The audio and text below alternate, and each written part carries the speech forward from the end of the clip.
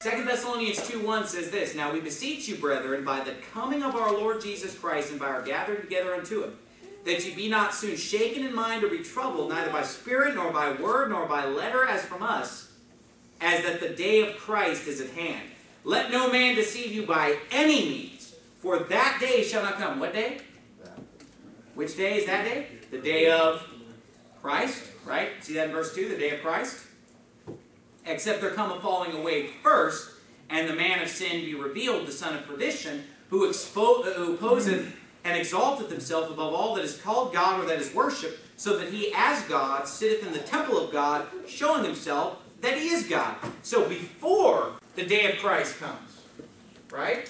Before the day of Christ comes, the man of sin will claim to be God. Basically, the abomination of desolation will take place, if you know the context in the Scripture.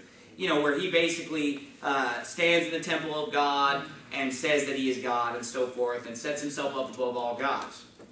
This passage is a key passage here. It's clear, because a lot of people out there are teaching that the day of Christ is at hand, aren't they? Mm-hmm. Oh, yeah. And they teach a false doctrine, the day of Christ is at hand, Jesus can come at any moment. But then they try to separate, my friend, the coming of Christ from the day of the Lord. They try to separate the two, even though they're not separate. But there are a lot of false teachers out there that want to separate this out. Well, the ESV does a great job of separating it out for them. Listen to the ESV in verse 2. Look down at your Bible.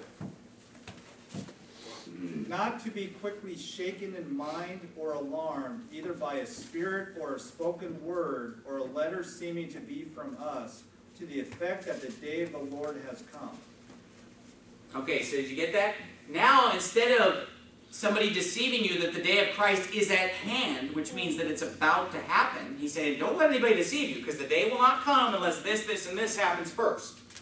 So don't let anybody tell you it's at hand. They've taken out completely the part about hand. Now the deception has become, well, don't let anybody tell you that it already happened. Right? Isn't that what the last words say? Read that last part again, just the last phrase, Brother Garrett. "To the effect that the day of the Lord has come." Okay, so that's a past tense now. They're saying, well, don't let anybody tell you that it already happened. No, the King James says, don't let anybody tell you that it's about to happen, because this stuff has to happen first. The ESV has totally changed that to saying, well, just don't let anybody tell you that it already happened.